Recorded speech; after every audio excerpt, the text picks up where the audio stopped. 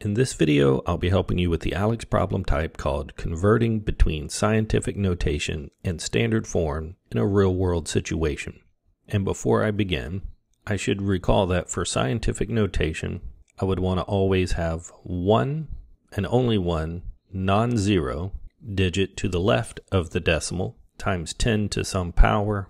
If that power is positive, that's used to represent large numbers.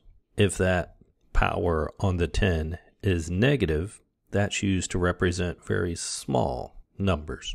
And based on this, we can make this transition between scientific and standard or standard and scientific by simply moving the decimal place. And for the first example here, A, we're told that the diameter of Jupiter at its equator is approximately 1.43 times 10 to the 5th kilometers, and we're asked to write this in standard notation.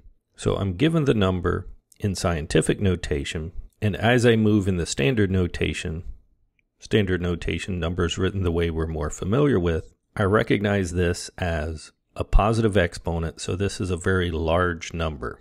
So scientific notation is taking this small number, 1.43, and it's making it larger by 5. So by moving the decimal place 5 times, I can write it without the 10 to the 5th. And the fact that I know that I'm making this number larger helps me remember which way to move the decimal. If my starting number is 1.43 and I'm making it larger by moving the decimal 5 times, I would move that decimal 5 times to the right, filling in any empty spaces with 0.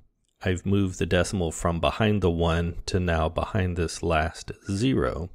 So in standard form, we of course drop the 10 to the power. We have 143,000 kilometers. Positive powers in scientific notation gives us large numbers. For B, we're told an astronomer's infrared telescope is able to detect radiation with a wavelength of 0.0000768 meters to write this in scientific notation. So here we're starting with a very small number, and we said that for small numbers we're going to end up with negative exponents in scientific notation. So small numbers, negative exponents. I know I'm going to end up with a negative exponent, but just to write this in scientific notation, I need to move the decimal behind the first non-zero number. So I need to move the decimal 2, 3, 4, 5, 6 times. That would put the decimal behind the first non-zero number.